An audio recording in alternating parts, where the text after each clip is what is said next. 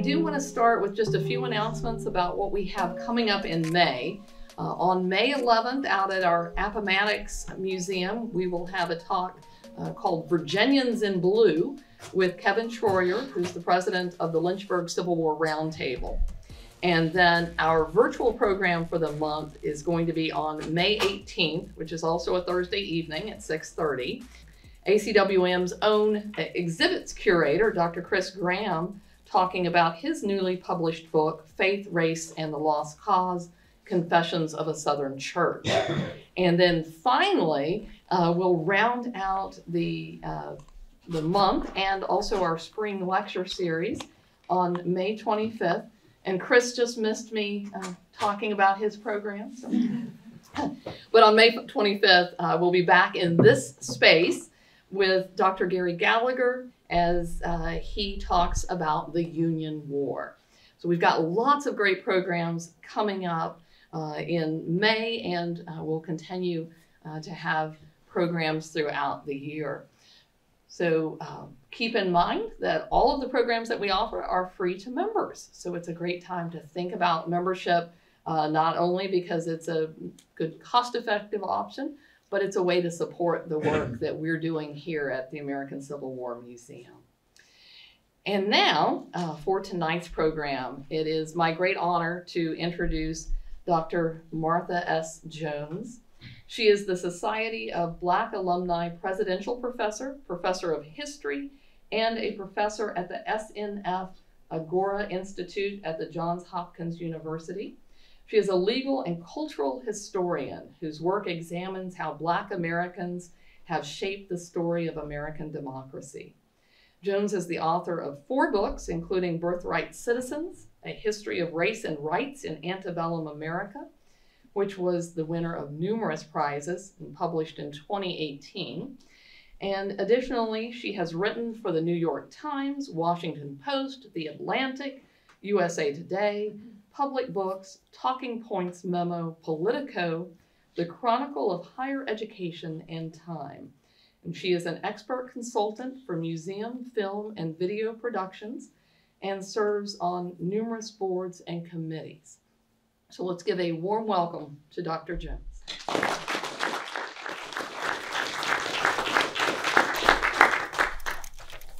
Good evening. Good evening. Anybody who will listen knows how thrilled I am to be back here at the American Civil War Museum. Last time I was here, the place that you all are sitting in was a construction site. So it's incredibly exciting and impressive to be back here and to see this project come to fruition and have a chance to talk with you all about the Dred Scott case and more, I hope. Kelly's asked me to talk for about 30 minutes, which will leave us plenty of time for questions and conversation and discussion. So keep your thoughts active, and I really look forward to hearing what my conversation brings up for you all. When I finally started to take up the Dred Scott case in my own work, and I come on the heels of really generations of historians who had looked at Dred Scott, my goal was a very specific one, and it was to discover how Black Americans, particularly in the 1850s and 1860s, experienced that case in their daily lives. How, my question was, did Justice Taney's now notorious pronouncement, right, that no Black American could be a citizen of the United States, how did that pronouncement figure beyond speculation, beyond political rhetoric? What was the effect of Dred Scott in everyday life? One answer, as I'll explain this evening, is very little. Dred Scott, as it was intended to impede the lives of Black Americans, to exclude them from the rights that were protected in courthouses, had little effect. We might even say that the case was a failure, so much so that its principal author, the Supreme Court's Chief Justice Roger Taney, grew markedly despondent in the wake of Dred Scott. as the decision was not enforced and not respected. Another answer, as we'll see as well, is that for Black Americans, Dred Scott was only one or the next in a long series of confrontations in courthouses, but also in legislatures and in everyday life, confrontations over whether they could be citizens. Sometimes they won those fights, other times they lost, but Dred Scott didn't bring on a crisis of new import at all. Instead, it marked one moment, a key moment, but only one moment in an ongoing struggle over the belonging of Black Americans. It was a fight that did not ebb, it turns out, in the wake of the Supreme Court's decision. In a sense, Dred Scott only fueled resistance to the notion that Black Americans were not citizens. And still, somehow, Dred Scott looms large in our histories, but also in, I think, in our 21st century political and legal imaginations. It is one of a handful, I think a small handful of US Supreme Court decisions that many, if not most, Americans recognize. At the same time, we recognize it and revile it nearly universally, both on the left and on the right. Dred Scott's legacy is not only a result of its causal relationship to the start of Civil War, though I hope we'll talk about that. Its legacy is in having defined what, for us even today, is a constitutional low point, one that serves up for us even now a sort of cautionary tale. So by 1857, when Dred Scott was decided, contests over Black citizenship had been raging for a very long time in the United States. Black Americans were intent on pressing the question. In fact, since the 1820s, they had been arguing that the plain language of the Constitution already promised them citizenship. They recognized that the Constitution, as a text, was generally silent about who was precisely a citizen. But when they dove into the text, they discovered some clues about that question. Article 2, Section 1 provided that the president to hold office must be a natural-born citizen of the country. And these words, Black American reasoned, evidence that there was such a thing as a natural-born citizen, or what they came to term birthright citizens. There was such a thing that was contemplated and even provided for by the framers of the Constitution. They also read the Constitution to discover that there was no color line. The Constitution did distinguish between people, free and enslaved, Native Americans, but free Black people, as they began to press their claims as citizens, observed that they were, in the terms of the Constitution, not unlike the president. They were citizens by virtue of birth in the United States. Some of the activism, the early activism on this question, centered in what is today my hometown of Baltimore, Maryland. The hometown both to Justice Roger Taney and Frederick Douglass for a time, and we'll come back to Douglass in just a bit. But for a long time, beginning back in the 1820s, Black activists in Baltimore had entered the fray and the debate about citizenship. One of them, the great educator, newspaper correspondent, and minister, AME minister, William Watkins, made good trouble in Baltimore beginning in the 1820s under the auspices of his Legal Rights Association. He worked on this birthright citizenship theory, consulted experts like Attorney General, U.S. Attorney General William Wirt, who was a Baltimorean and had retired there. He called on him, paid $50 for an opinion about Black citizenship. He challenged local ordinances that distinguished between Black and white people in the city of Baltimore, imposing curfews, for example, on Black residents. Watkins thought this was impermissible in the face of the Constitution. So these are critical years for generating new ideas, and they also happen to be critical years for then a young enslaved man named Frederick Bailey, who we will come to know as Frederick Douglass. By the 1850s, Douglass, of course, was recognized as having one time been an enslaved person, but by then an independent and highly influential thinker on many questions, including questions about the Constitution and citizenship. He promoted the birthright theory on the pages of his newspapers, and he was a leader in an African-American political movement of the period, the Colored Convention movement. There in 1853 in Rochester, New York, where Douglass eventually settled, delegates from around the country came together to talk about their own condition, and they looked closely once again at the text of the Constitution. Douglass headed a committee that prepared a report, an address to the nation, looking to defeat discrimination against Black Americans.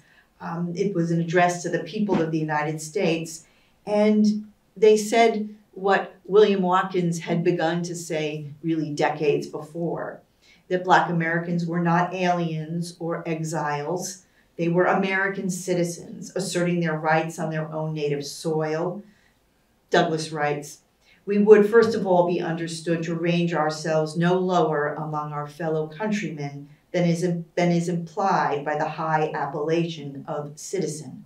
By birth, we are American citizens. By the principles of the Declaration of Independence, we are American citizens. We are American citizens by the meaning of the United States Constitution." If Black Americans were adamant about their status as citizens, American lawmakers were frankly confused. Lawmakers in both Congress and in state legislatures again and again in these years fumbled when they tried to settle the question of Black citizenship. They left the political elite, merchants, lawyers, philanthropists, to devise their own approach to the question, and this most popular solution was known as colonization, a plan to remove Black Americans from the United States. The American Colonization Society was founded in 1816, and it committed not to Black citizenship, but to preserving the United States as a white man's country by ensuring that Black Americans not only would not be citizens, ensuring that they would be vulnerable to removal by coercion, by force, and more from the United States. Here, colonizationists are the largest political movement in the U.S. in the decades before the Civil War, crossing boundaries of political parties, crossing the borders of what becomes thought of as North and South. Colonizationists are of the view that Black Americans must not be citizens. To make them citizens would give them perhaps the right to refuse this movement that sought to remove them from the country. So the stage for Dred Scott is set. Chief Justice Roger Brooke Taney knew well the aspirations that free Black Americans had long had. As far back as 1832, Taney, as U.S. Attorney General, had been confronted by the question, are Black Americans citizens? Here, the case involved a Black man who was slated to pilot a ship along the nation's coastal waters. But federal law reserved the right to pilot such ships to citizens. Taney got the case, penned an opinion, and was clear, even then, decades before Dred Scott, of the view that Black Americans were not indeed citizens. He continued in his role as Chief Justice. In 1849, he decides what are remembered as the passenger cases, cases that determine questions of immigration, migration, and movement both into the U.S. and around the country. And again, Taney scoffs at the idea that Black Americans have anything like citizenship rights that would entitle them to move, whether it is from the Caribbean to the United States or it is from New York to Ohio. He was clear in his own reasoning that this was impossible. The Constitution guaranteed Black Americans nothing. So by the time we get to Dred Scott, a dispute that involves an enslaved man from Missouri, or in Missouri, who claimed to be free. Dred Scott did not exactly plan on claiming citizenship. His foremost concern was that he was being held, and along with his family, as a slave. He was not a slave, Dred Scott argued, because he had, with his owner, with the full knowledge and in the company of his owner, he had traveled to free soil, the Wisconsin Territory, what is today's Minnesota. And by 1846, nonetheless, he's being held as a slave, and on the horizon in the family that is holding the Scotts is the likelihood that they are going to be sold and separated. He comes first into the Missouri state courts. He loses his claim to freedom there. He then comes to the federal courts and sues again. And this is where the question of citizenship rears its head, because the federal courts are limited in their jurisdiction. And Dred Scott can only sue if he is a citizen of the United States in a federal court when he is challenging Mr. Sanford, who is from New England. His case arrives in the Supreme Court, and Justice Taney directs his attention directly to that question that has been roiling. Can Dred Scott, and by implication any Black American, be a citizen of the United States? And Justice Taney's answer is no. This decision is a blow to Black Americans, no doubt. Dred Scott himself, of course, and his family remain enslaved until they are able to purchase their freedom subsequent to the decision. But for men like Douglass and other Black activists, the decision is a blow, even as it might have been anticipated. And still, when we look at the decision in Dred Scott, part of what we discover is that even within the tight-knit circle of the U.S. Supreme Court, trouble is brewing over this question of Black citizenship. And not everyone agrees with Justice Taney. Justices Curtis and McLean penned long written dissents which argue that free Black Americans were indeed citizens of the United States, going directly counter to Justice Taney, and as importantly for our story tonight, agreeing with men like Frederick Douglass, who have been advocating that they are citizens of the United States. These are justices who are of the view that there is no intermediate or in-between status in the United States. And Black Americans are not aliens. They are not denizens. They are not wayfarers or travelers. And there is only one possibility, and that is that they are citizens. So for the Scott family, this dispute does not end on the pages of Dred Scott, nor does it end for men like Frederick Douglass. And Douglass misses no opportunity to contemn the decision, an open and glaring and scandalous tissue of lies. He berates Taney for his lack of imagination, his lack of intelligence, and more. It is a pitched moment in the story of this confrontation, but it is hardly the end of the discussion.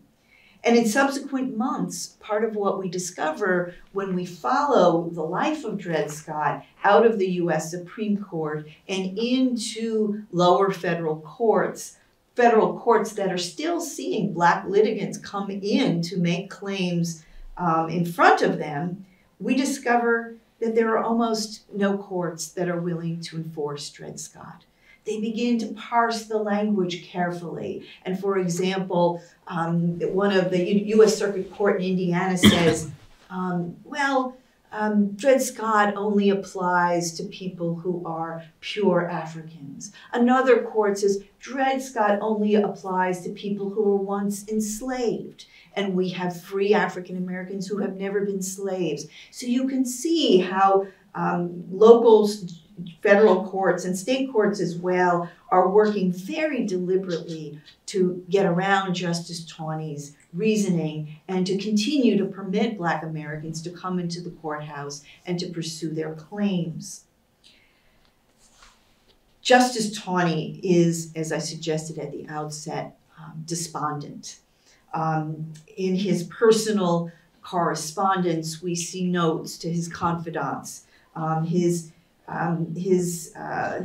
sense of his authority as the chief is really shaken by the ways in which Dred Scott is unenforced in the wake of the decision. He's so despondent that he pens a 50 manuscript page document that he calls the supplemental opinion.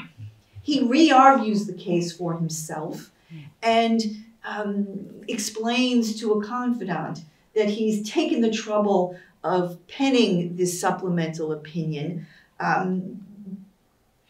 waiting for the opportunity for the next Dred Scott case to come before him, so that he can make his argument more effectively, more strongly than he had the first time, but he never has the chance.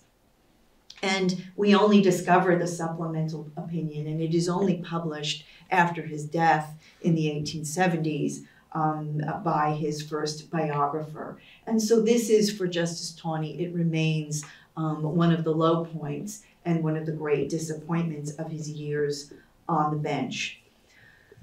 Part of what we all know about Dred Scott, decided in 1857, it has a very short life. Because by 1861, with the outbreak of the Civil War, the kinds of questions that Black Americans had been urging on the nation for decades are now going to move to center stage. By 1862, Abraham Lincoln's Attorney General, Edward Bates, is going to be confronted with a version of that question that Justice Taney had answered decades before. Can Black men pilot ships off the coastal waters of the United States? And Bates flips the script and says, yes, they can. And he pens a long treatise on the question of Black citizenship, making the case that Black Americans are indeed not denizens, not aliens, not wayfarers, not travelers, but by birthright citizens of the United States. He is borrowing that logic that men like Frederick Douglass had crafted over those many decades. He is pulling on those dissents in the Dred Scott decision and making them the law of the land as early as 1862. He breaks with that past, and here Black Americans are emboldened. By 1864, they are meeting in a national convention in the latter years or the latter months of the war. The 13th Amendment is present in their minds, and they're thinking hard about citizenship. And now they have an ally like Bates. They have high expectations of the post-war Congress, and they continue to press this question. And we see how it gets traction. By 1866, the first of the Civil Rights Act will provide that all persons born in the United States are citizens of the United States, irregardless of color, irregardless of race, irregardless of previous condition of servitude. Now, Douglass and those ideas of the Black conventions are at the center of the work of Congress. By 1868, as you all know, these same words will become the first provision of the 14th Amendment to the Constitution. Now, the birthright principle that had been at best ambiguous in the original Constitution is going to be front and center in the 14th Amendment. This is the dream, this is the goal, this is the vision that Black Americans have had. And even in the face of Dred Scott, this vision has been sustained, and now in the wake of the war, enjoys a kind of supremacy. I'm going to take just a few more minutes because I promised at the beginning that we'd talk about how is it that such a notorious, offensive Supreme Court decision like Dred Scott continues to be a part of our political and legal lexicon, even today. Well, one answer to that question takes us back to Frederick Douglass. And you know that Douglass, in the wake of the war, will become a statesman, a political leader of extraordinary proportion, a voice to whom the nation turns on many questions. And by the 1890s, while age is very much evident, whether it's in Douglas's white hair or in his wisdom. Douglas is now beginning to speak in opposition to a new scourge that is visiting the nation, and that is the rise of Jim Crow, of segregation, of racial violence, of disenfranchisement. And when he does so, it turns out that Douglas revives Dred Scott for the purposes of his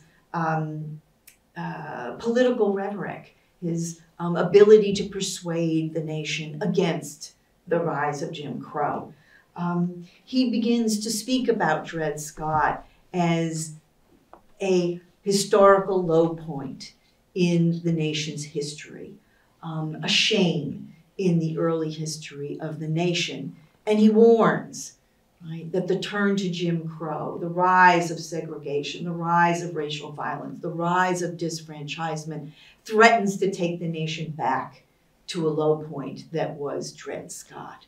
And so he teaches a new generation of Americans what Dred Scott was, what it meant to men like Douglas, this denial, this refusal of Black citizenship. And it becomes a kind of refrain in Douglas's work again and again, in his speeches and in his writing. He is clear that this is the low bar. Dred Scott is the low bar.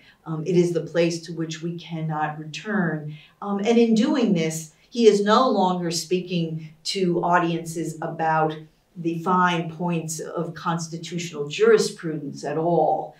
He is creating a kind of myth of Dred Scott that he hopes will be useful in shaming the nation into turning its back on what we all know, and Douglas, of course, does not live to see, which is the firm instantiation of segregation by the U.S. Supreme Court in 1897. His argument falls on deaf ears at the U.S. Supreme Court, but his political rhetoric lives on until today. And I hope, if you take away nothing else from our time together, that the next time you hear Dred Scott invoked, as you surely will, as our Supreme Court and its decisions in the 21st century are debated, are challenged, are resisted, and more, you will hear the comparisons to Dred Scott, these decisions as Dred Scott-like. And you will remember Frederick Douglass as having, in a very, I think, in a very fascinating way, having bequeathed that to us. So for Black Americans, Dred Scott was neither the beginning or the end of the questions that the case posed. Instead, it was a milestone, a way station, a critical juncture, but really no longer, I think, can we tell the story of Dred Scott as simply that of how highly placed jurists thought about what were essential, critical, and pressing questions of the decades before the Civil War.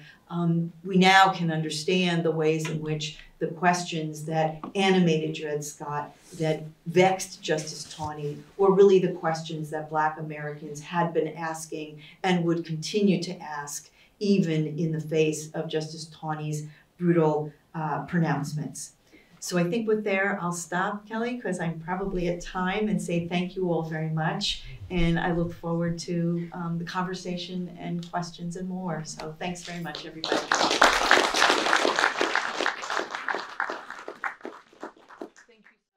It's very nice to be with you, and especially to have you back with us. And as you were talking about the Dred Scott case, and you mentioned Dred Scott's family, and some people may not be familiar with his family. So could you just talk a little bit about that, and maybe why he chose the moment that he did to sue for freedom? Yes. So by the time the Dred Scott decision is arrived at in 1857, Scott is married. He has a wife, Harriet, and they have 2 young daughters. They have, since 1846, been pursuing their freedom claims because both Dred and Harriet had, in the company of and with the consent of their owners, traveled to free territory. Their argument was an old argument, and for a very long time a successful argument, that when enslaved people in the United States found themselves not as fugitives, but by virtue of an owner's permission, in the company of an owner, when they found themselves on free territory, they themselves became free. They had a claim to freedom. Now, there is important work, historian Kelly Kennington, for example, who has looked at the Missouri cases that preceded Dred Scott, some 300 freedom suits that preceded Dred Scott's case, all of which rested on this free soil claim, and nearly all of which succeeded. So the Scots have high expectations that they indeed are going to win their freedom on this argument. And I think there are 2 questions that flow from that. Why don't they win? Yeah. Partly because it is 1857 and not 1846, not 1836. And the tensions around slavery, its future, its expansion, are greatly heightened. And the Missouri courts are going to begin to turn their back on the free soil principle and really close the door on manumission, not completely, but narrow the openings for manumission. That's one thing. Yeah. I think the other thing, and now I'm going to say something that I have very little evidence for, but you'll bear with me because it is very much my sense, that the Scots anticipate that there is going to be some disruption, perhaps death, in the family that owns them. It is very, very common then for, in the process of working out an estate, for families to be separated, spouses to be separated, parents separated from children. This is one of the greatest fears that enslaved people carry with them. And so I think there's generally that. And their daughters are coming of age. And so who they have in their household, and not only the Scots, but 2 girls who are going to be especially vulnerable to exploitation in a slave market. So that is me, if you will, editorializing. But I hope it's an astute observation of where they were, why they waited, and still why there was an urgency. No, I think that definitely makes a lot of sense. And it also makes me think about, in our exhibit, one thing that we have is a announcement for public sale. And it lists children and their ages on there. So to no longer think about family units, right? Right. Like regarded as commodities that can be sold in many kinds of directions. Yeah. Another thing that you mentioned as you were talking is that the Dred Scott decision wasn't enforced. And I have to say that when I read about that in your book, I was a little surprised. And I don't know why I had never thought about that. I guess I always assumed it had been enforced. But why wasn't it enforced? What is kind of the reasoning behind that? Yeah. So the first thing to say is I was surprised also. Right? So I shared that sense because Dred Scott looms so large in our sensibilities. One would expect to find the doors closing for Black Americans in courthouses in the wake of Justice Taney's decision. The best example we have of why comes again from the state of Maryland, and this is important not only because I'm from Maryland, though that's important. It's important because Justice Taney is from Maryland, and he is much admired in his home state, as you might imagine. But when in 1858 Maryland's High Court has the opportunity to adopt the reasoning of Dred Scott and to enforce that reasoning and to exclude African Americans from the state's courts, they say no. Why? Now we get the full-throated reasoning. Justice LeGrand says two things. One, how would we expect people to work if they don't have the ability at the end of the day to protect their persons and their property? What incentive do men have to labor if someone can seize their wages, seize their property, and more without recourse? And we expect free African Americans, and in Maryland, that's 90,000 people by the end of the 1850s. We expect free Black Americans to be workers for wages. They are part of the engine of prosperity in our state, and we cannot deprive them of the incentive of work. The second thing LeGrand says is, if we exclude Black Americans from the courthouse, we will, in one grand gesture, create 90,000 outlaws in the state of Maryland. People who have no capacity to raise disputes, to resolve disputes within our system. Well, they are still going to have disputes, you can be certain, and those things are going to wind up on our streets, right, and not in courthouses. So closer to the ground, Justice LeGrand sees the dilemma of the 1850s, sees free African Americans in a way I think that Justice Taney no longer can quite see them as sort of a living, breathing presence in the everyday life of a state like Maryland. But LeGrand can, and he refuses the logic of Dred Scott and keeps the door open to Black Americans so that they can use the courts in the state. And that's why Dred Scott doesn't get enforced. So it's more of a practical reason as opposed to any push for equality. Thank you, and that's very important, right? So the kinds of arguments that Black Americans are making, men like Douglas are making in the colored conventions,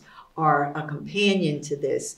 But you are right to underscore Justice LeGrand is he's really intellectually, politically, and morally even a man very much like Taney, but he has a different kind of job to do, and that means not incorporating Taney's reasoning into his jurisdiction.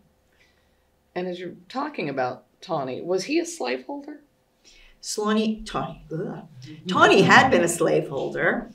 Is that a tongue twister? I don't know. Taney had been a slaveholder early in his life, but he was a part of a generation of Marylanders who by the 18th century are defining their future mostly through the professions. Taney becomes a lawyer, his brother Michael becomes a physician, their father had been a planter, but they move away. Taney will transform the enslaved people in his family's possession into what in Maryland are called term slaves. So the enslaved people in the Taney family will work for the Taneys, some of them for many decades, and in exchange for a promise of later freedom. But he does not, by and large, live with or directly benefit from the labor of enslaved people, but he does, for example, collect the wages of people who had formerly been enslaved by his family into the 18-teens and 1820s. Taney has important and sustained relationships with formerly enslaved people. Some of them work for him, others of them he helps broker bargains around their freedom. During his Maryland years, he's very well acquainted with the dilemma that men like Douglas are putting on the table. I think, in my view, by the time he's deciding Dred Scott, he's become somewhat of a recluse. He's less and less a part of everyday life on the streets. He spends most of his time in very small quarters in Washington, much less time in Maryland and in Baltimore. And I think in some sense, he's lost touch a bit with the kind of urgencies that someone like Justice LeGrand can still see. Huh. And Tawney, he felt the need to defend his decision, and did he feel like that impacted his reputation? Absolutely. I mean, he is despondent about the reception. There was public criticism of Dred Scott, most memorably from men like Douglas and from Lincoln. But really, I think for Tawney, the real wound comes from other men on the bench who do not defer to him, do not incorporate his decision into their own thinking. And he writes this opinion. The gentleman who publishes, Howard is his name, who publishes the Supreme Court opinions in this period, a private publisher, works very closely with Tawney. And they go back and forth about whether or not this supplemental or speculative decision can be published in the Supreme Court reports. And Tawney's very clear that the Supreme Court reports is only for decisions of the court, not for speculation, not for promises, not for general thought, though he could have penned a treatise or some other text in order to do that. So he declines the opportunity to publish it absent a real case in controversy before the court. And as a result, it sits in obscurity until 1872, when his first biographer publishes it as an addendum to the text. Today, the original is in the manuscript version is in the Maryland Center for History and Culture. So you can read the original, but it's been but now published, and so we can read it more widely. But it isn't because I think precisely because that first biography is a bit of a hodgepodge and not very well written, frankly, and because it was tucked in the back as a supplement, I think, as an appendix to the text. I think even many scholars didn't read it for a very long time. And you talked about, you mentioned Abraham Lincoln. So maybe talk a little bit about how Lincoln and the Republican Party responded to Dred Scott. Did they make use of it as Frederick Douglass did? Absolutely. Right, that there is an important critique of Tawney for the Dred Scott decision about his overreaching, right, about the gratuitousness of the Dred Scott decision. The formal view expressed by Tawney's critics express a formalist view of how Dred Scott should have been decided, which is that if Dred Scott was not a citizen of the United States, he didn't have standing to bring a case, right? He didn't have the right to bring a case in a federal court. The case should have been summarily dismissed. So Tawney's critics are very quick to point out how he has overreached and he has disrupted not only this question of Black citizenship, but he has, in essence, nullified the Northwest Ordinance. He has opened the door again to slavery's expansion without any federal check on its expansion in the territories. But here's the thing to say, that even as Lincoln and the Republican Party are critical of Tawney and the terms of Dred Scott, they are not critical, by and large, on the question of Black citizenship. And in fact, Lincoln and many members of the Republican Party will remain committed to the colonizationist vision in this period. Lincoln will remain committed to colonization up through the eve of the Emancipation Proclamation.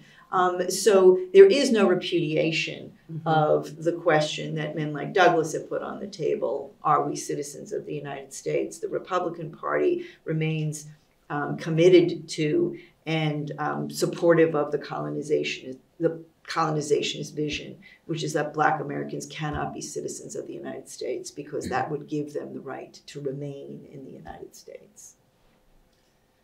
And I feel like for at least when I was in high school, what I took away from the Dred Scott case was that it did, overturned the Missouri Compromise. It allowed the expansion of slavery. And I don't remember until, much later ever hearing about the whole issue of citizenship. Yeah. Is that something that's more recent, or did I just miss out on that part of history?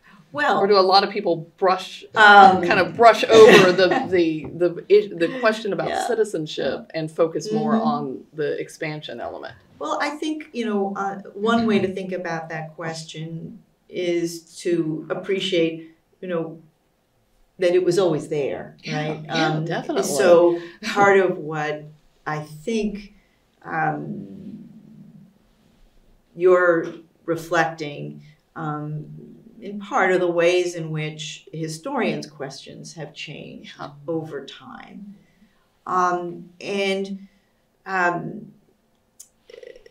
One of the things that folks might not know about me, but I'll share, is that before I was a historian, I was a lawyer. And I wasn't a lawyer who practiced in front of the Supreme Court. I was a lawyer who practiced in local courthouses. And so when I had my chance to think about Dred Scott, I wanted to know what the case looked like and how it was experienced, not by others who also went before the U.S. Supreme Court. There are hardly any Black Americans who are appearing and having their cases decided by the U.S. Supreme Court in this period. But there are many, many Black Americans who are appearing in local courthouses, state and federal, all throughout this period. So what was their experience is what I wanted to know, drawing on the places I had known in my own practice. And this reflects partly my own biography, but it reflects the ways in which the history of law is being rewritten today to account for the everyday experience of law, to recognize that, and I don't have to convince you of this because you all know this in our own 21st century lives, that what the Supreme Court says and what local courts do with that is the subject of a great deal of consternation and conflict and more. We know this, I think, best from the example of Brown versus Board of Education, right? And the resistance to Brown in many quarters, despite the Supreme Court's admonitions. So our approach today to the history of law has changed to try and incorporate and account for that complexity rather than an intellectual history that would sort of draw a straight line through the thinking of men like Tawney, though that's very interesting to me, and that those disagreements between Tawney and Curtis and McLean are very important to the story. I am as interested in how men like Douglas are interpreting the Constitution and the court, and this is an important shift in not only my work, but in the history of law more generally. And so does this case move the nation closer to civil war? How does it rank as a tipping point? Yeah. You and I have talked about this question more than once in anticipation of this visit. On the one hand, there's no question that Dred Scott moves the nation in a political sense closer to the war, right? It is the sort of decision that further divides the sections, divides the parties, and more. But I think the trouble with that analysis, if I could, sure, right, is that it doesn't account for, I think, much of the story that we've talked about tonight, which is to say, I don't think that analysis really accounts for the degree to which what the possibility of civil war, the fact of civil war, the experience of civil war is for Black Americans, and that is in that long struggle of which Dred Scott is one point, right, one chapter. And so I think that's why you and I, could talk about it again and again, Right. but really trying to hold those two stories together Mhm. and to recognize the ways in which, when it comes to Black citizenship, as we say about slavery's abolition, perhaps there was nothing shy of civil war, right, that was going to permit men like Douglass to realize the kind of aspirations that they had. And we know the ways in which they add to their repertoire military service, right, as one more foundation for their claims to citizenship. Well, let's open it up to the audience now. And wait. I have two related questions. Dred Scott was owned by the Blow family and grew until 18, only about 3 or 4 miles from where Nat Turner and his insurrection were. Did Dred Scott ever, his parents probably knew Nat Turner. He certainly had visited many of the houses. Did he ever talk about Nat Turner? And did he ever talk about the Blow family and relationships with the Blow family who moved it? Yeah, that's a great question. We don't have very much directly from Dred Scott. Much of this story is really a story about lawyers talking to lawyers. He's a case more than a person. It sometimes, but there has been really important work on him and on his wife Harriet especially. So the answer is no, not that I'm aware of. Dred Scott doesn't reach back to situate himself in that sort of place, that sort of moment. But his wife Harriet, I think, actually is the story that is more intriguing and surprising, because historian Leah Vandervelde really did a deep dive into Harriet's life and persuaded me that it's likely that Harriet Scott had actually been born free in Pennsylvania and had not been enslaved at all. And as a result, her own daughters should have been free people, as Missouri law had the status of children follow that of their mother. So there are some intrigues still. So Mr. Scott gives one interview very much at the end of his life, and he's quite infirmed. And in fact, a reporter comes to their home. They have had their freedom purchased by this point. And he is inclined to speak to the reporter. I think he's somewhat frail. And she is remembered for having sent the reporter away and with the admonition, in essence, leave us in peace. So they don't become public figures. They don't step to podiums. They don't pen memoirs and things that many others do and we rely upon. And so it has been an important challenge to restore their human stories. So thank you so much for the question. Right here. Yes, thank you for this incredible moment of history and your insights about the Dred Scott case. But I also was thinking about the meeting of 1862 with President Lincoln and those clergymen. Can you go into detail about that? Because it is about, I always got confused about why would Lincoln have this meeting and was so adamant about trying to colonize Black people into first the South Africa and then even the Caribbean. Sure. And then they pushed back. Yeah. But he couched it in a way to say, oh, well, we all know that, these two races cannot live together. There's going to be a lot of, confusion and a lot of all of these things. But I think what you just said made a lot more sense. Okay. Could you talk about that? Sure. And their pushback was, we are citizens. That's right. Thank you. And now I am drawing on the work of my great teacher, Eric Foner, and his insights about Lincoln. And I think one of the things that Professor Foner tells us about Lincoln is how little Lincoln knew about Black Americans and how little experience he had had as a real, in terms of real knowing, right? Lincoln knows very little about Black Americans. And here he is, right, in the vice grips of war, and now having to understand, meet, and negotiate, and to consider, as he never had before, Black Americans. As we've said, Lincoln is a colonizationist. His vision is that the nation can somehow rid itself of Black Americans.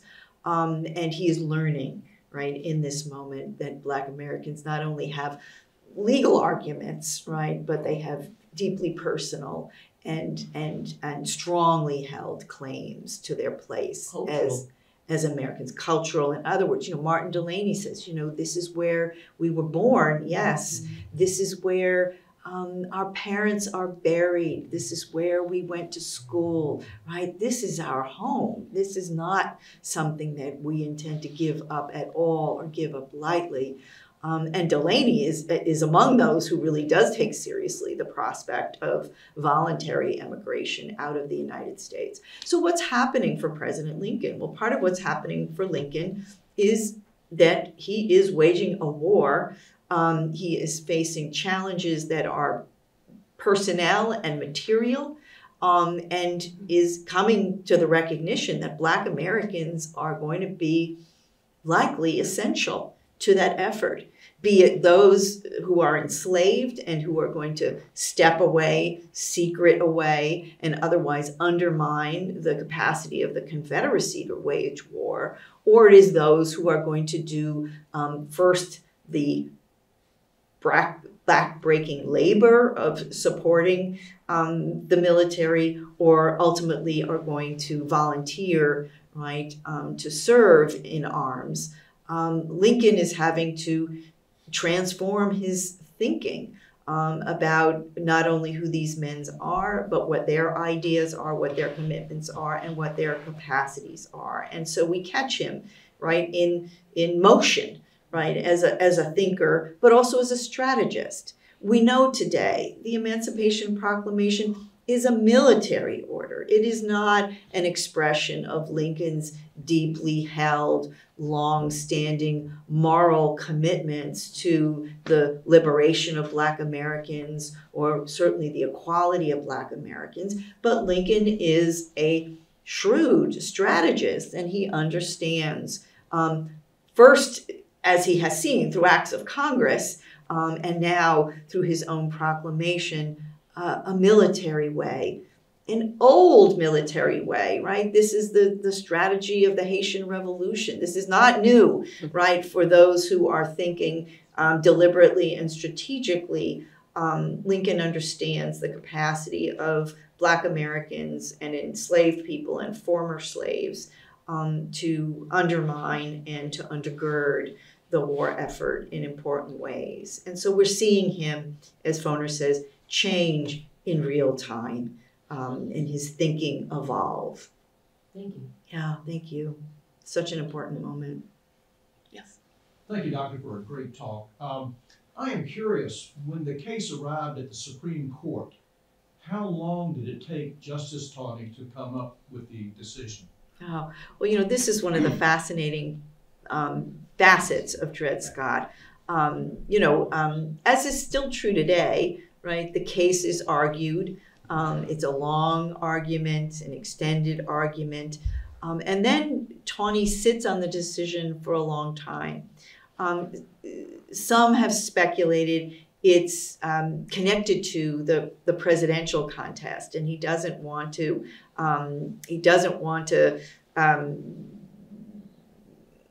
trouble or interfere or add the ruling in Dred Scott to the burden of the presidential contest. Some historians, I'm not among them, have suggested that he's actually being leaned on to do just that. But as a result, he holds the decision all the way until March of 1857.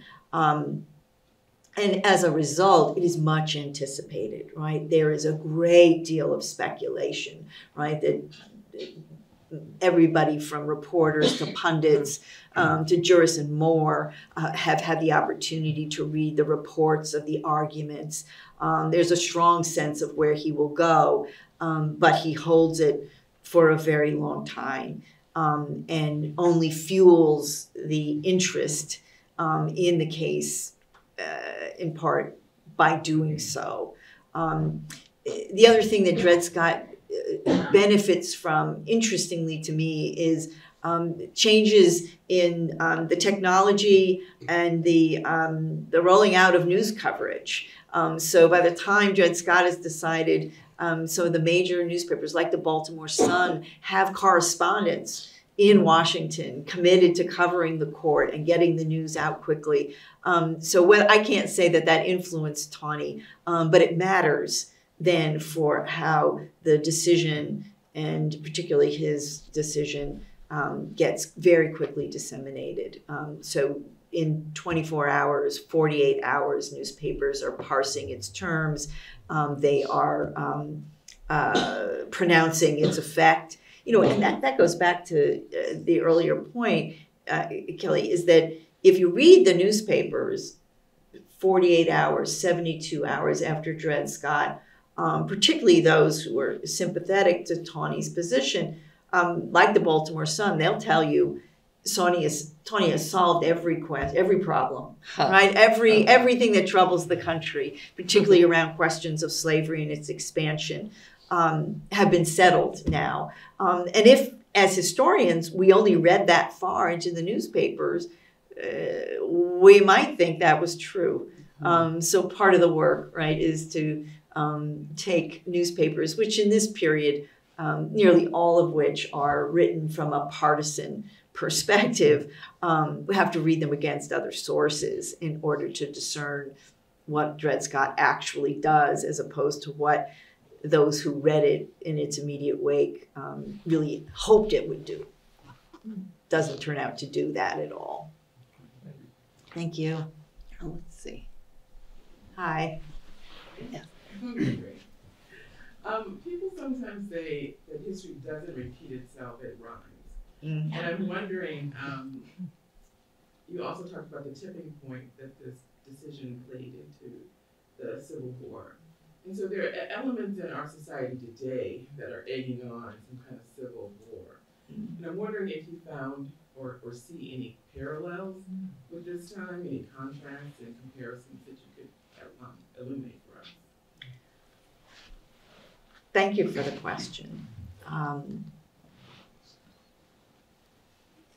January 6th of 2021, I'm going to really try and do this in a very descriptive way. There is a event at the U.S. Capitol.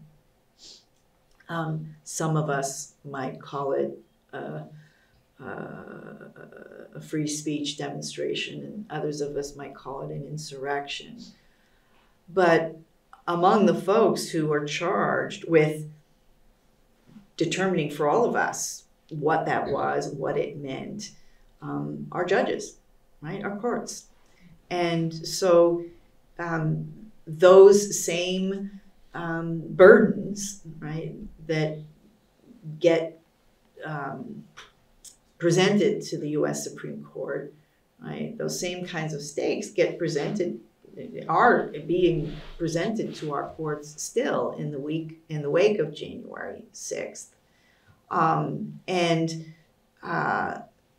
Not only do we learn from those courts how to think about those things, we recognize, I think, the capacity, or for some of us, the incapacity of our courts to arbitrate and resolve and restore, right, something like a collective order and a social contract. And so courts still have that possibility and still, I think, play that role. One of the things that is important to Justice Tawney, and I think is still important to our court today, is an interest in not being deemed irrelevant the biggest questions of the day, right? Taney wants to, in addition to a president, in addition to a Congress, Justice Taney wants the courts to have a role in determining who is a citizen and who is not, in determining whether slavery expands or not and by what terms. And so we watch, right, as our own Supreme Court, and I should say, today I serve on the committee that, the President's Committee that oversees the history, the writing of the history of the court. That this is a court today, not unlike Taney's court, right? That is sitting. It will be judged by history, right? We will look back and we will assess this time in our national history. I hope we have the privilege and the luxury of doing just that as historians, and we will judge whether or not our courts were able to bind us together or keep us apart, and so the questions are different and maybe not so different depending on where we are and the question that's being asked. But I think it's no less critical, right, than it was in 1857. Thank you so much for the question. You talked about Taneys and 2 dissenters. What was the final outcome of the entire court?